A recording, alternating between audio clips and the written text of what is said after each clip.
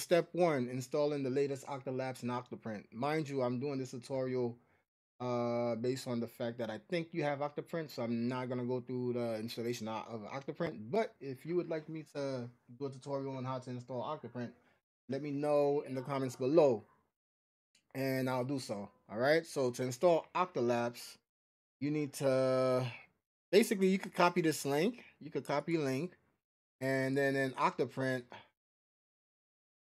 go through the basics, go to the gears, and go to plugin manager, get more, and you can just enter this URL in here and click install. But this is not the latest version, so we're not gonna do it that route.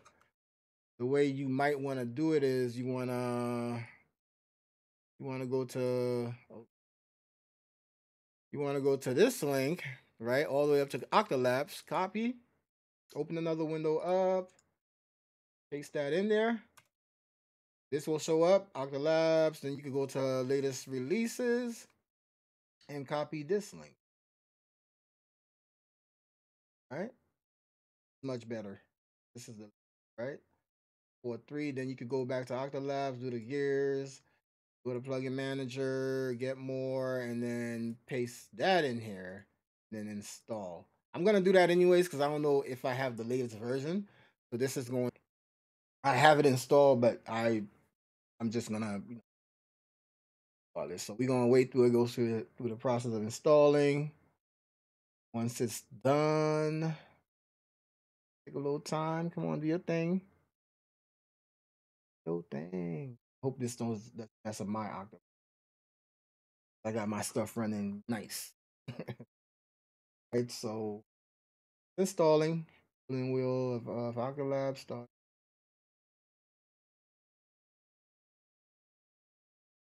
Probably fast forward through this.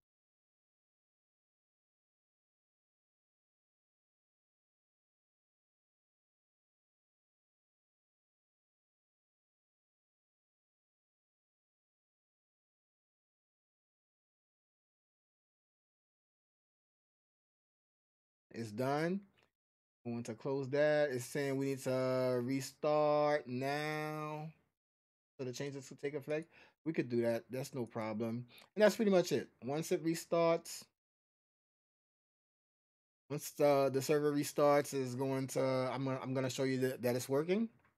So it restarted. We'll save. And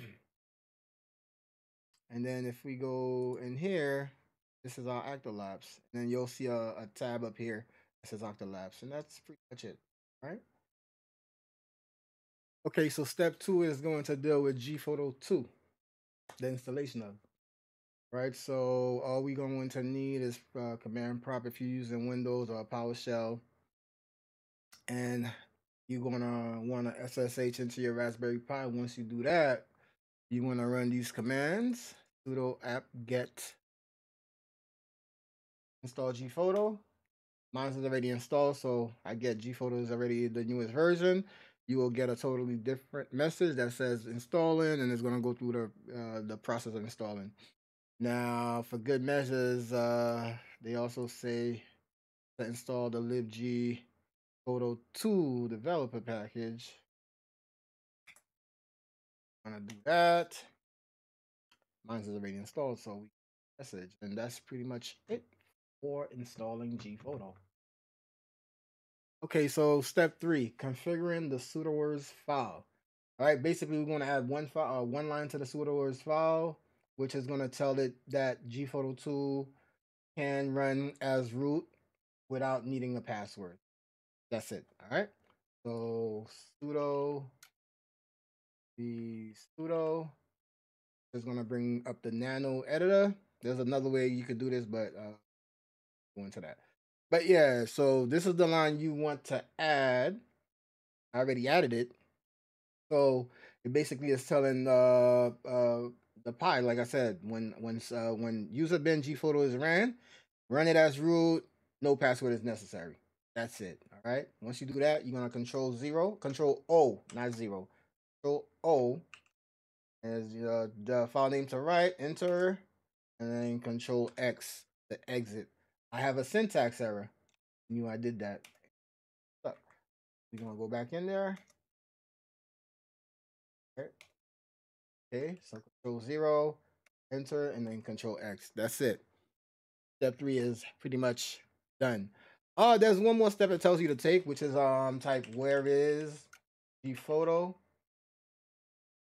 and it tells you exactly the location of G photo, just in case you need to know the location. And then when you go inside of pseudo, that location should match this. Or if it doesn't match, put the location you got from where is right here, and you should be good to go. Control 0 again, enter, and Control X. That's it for step.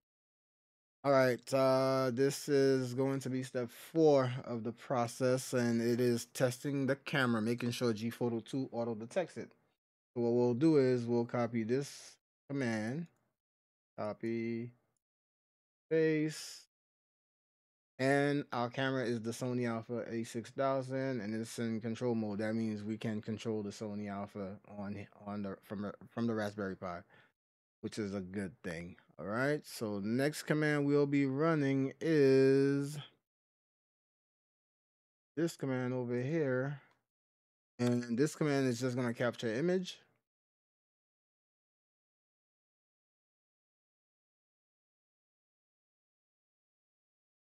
And save it on the camera.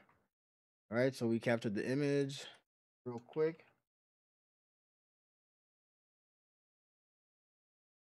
Okay, so now you're gonna see that we're gonna take the image again and then download it. Now it's gonna take a snapshot and download the image to the Raspberry Pi. There we go. If we ls structure, see that we have capped 00.jpg. Right, we could remove that, get it on there, and that's pretty much it for step 4. All right, step 5, create a snapshot script. So basically, once our camera is set up and we know the camera is working, we need to create a script that'll allow us to like just take snapshots while we 3D printing, right? So basically, we go into CD into our home directory, home /5 scripts. Tab is to like complete autocomplete. So now we're in the scripts folder. We need to create a file. So we go into Nano. Nano is our text editor. Snapshot. I already have the snapshot done. We're just gonna go through the process and show y'all what. This is my snapshot. So if I didn't have that, let's say I created another full file, snapshot with an S. All you have to do now is go into the link that I'm gonna give y'all on this video, is copy, then work properly, paste. And that's pretty much it. This will tell the camera. See, it's gonna run a command. This is a script. It's gonna go through the script and take a snapshot and do what it do. All right, so Control O again, Control X to exit, and that's pretty much it. And then we'll chmod take mod plus X, take snapshots, and now it's executable. All right, and that's it for this section. Okay, step 6, configure Octolapse. Right, like it says, we're almost done. You're gonna need your Octolapse window open, wall your Octoprint window, and then Octolapse is going to default to webcam. This is what's gonna default. You're gonna remove that if you don't need to, if you don't want to use that, and then you're gonna add a profile by going clicking on the gears, clicking on camera, add profile. Once your profile is there, it's gonna show up, and then you just like type in the profile name, enable it. This is the crucial part. Make sure this is external camera script. Okay, once you choose that, you tell it where your take snapshot script is located on your Raspberry Pi. Mine is located at home Pi scripts take snapshot. Yours could be home, whatever the name of your Pi is, scripts take snapshot. So remember that Pi might be different on your Raspberry Pi if you change the name in the when you had set up your Octo. But that's pretty much it on that. General options, you could input the same thing, and that's it. Save. Once you save, That's it for the camera. Then you could go to printers, right? And then you can add your printers. You definitely need to add your printers, right? I got 2 printers added. Click on add, you click on add, and then this will show up. Then you give it a name, and then you could import printers if you have any of these.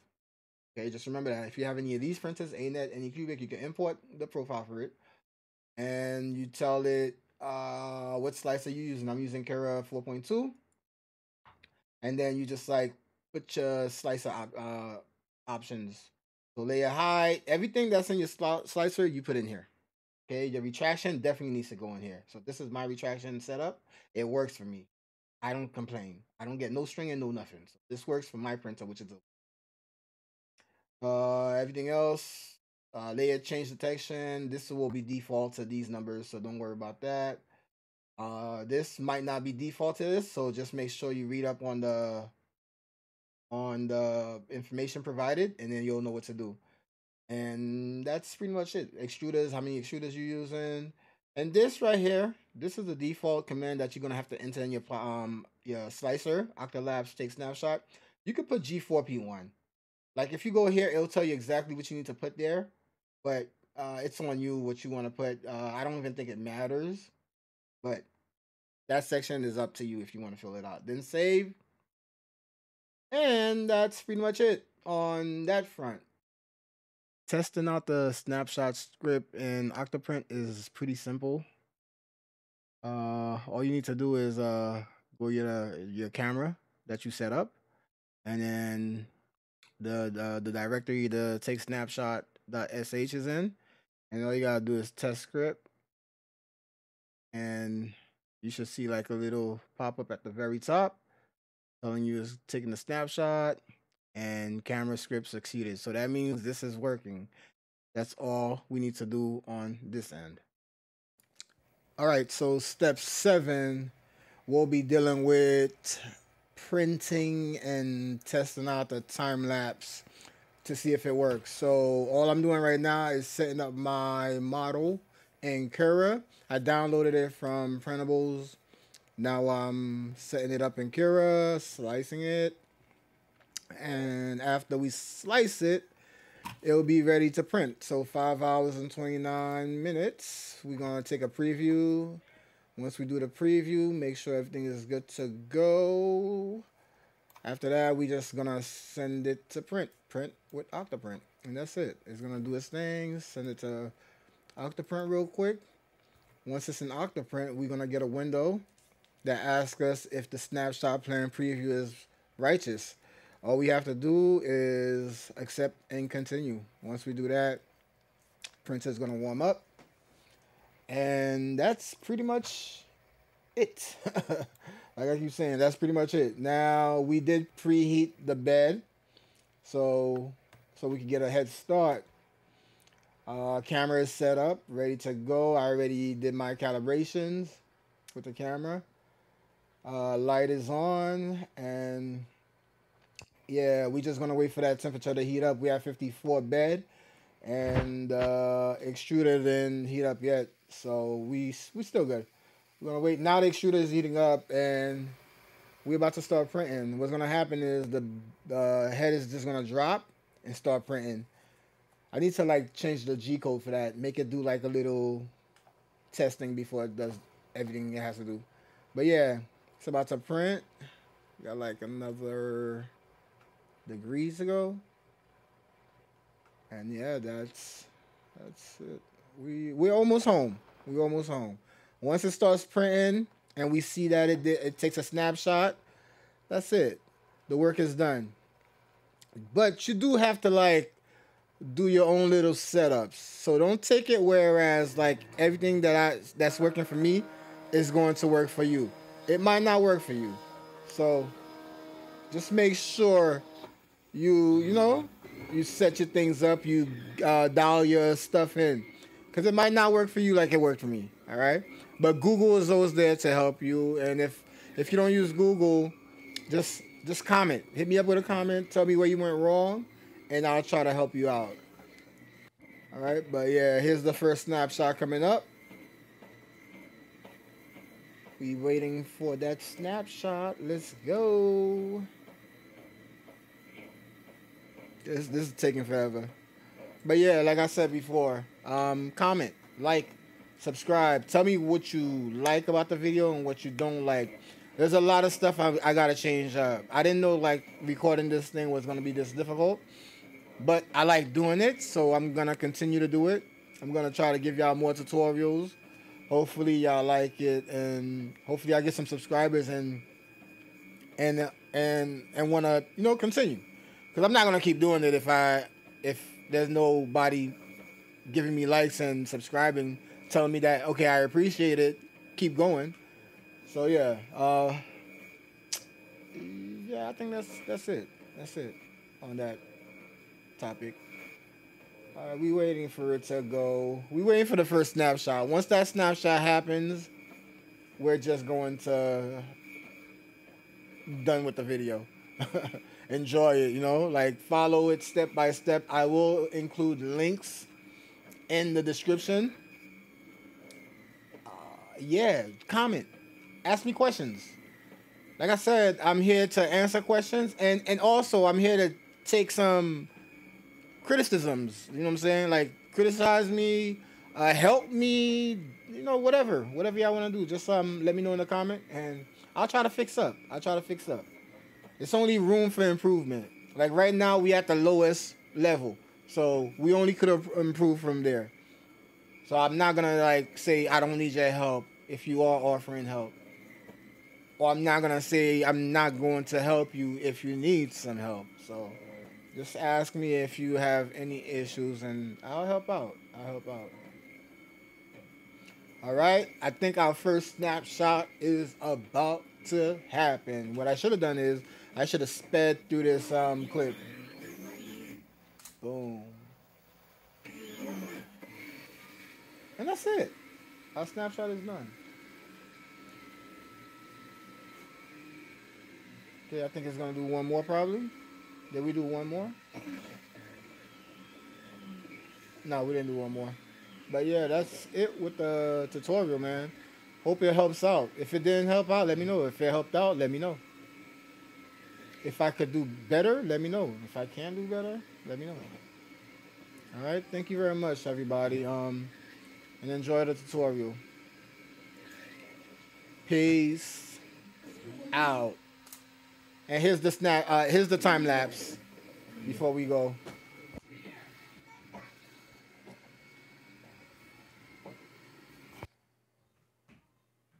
That's the good old time lapse right there. Let's go. It works.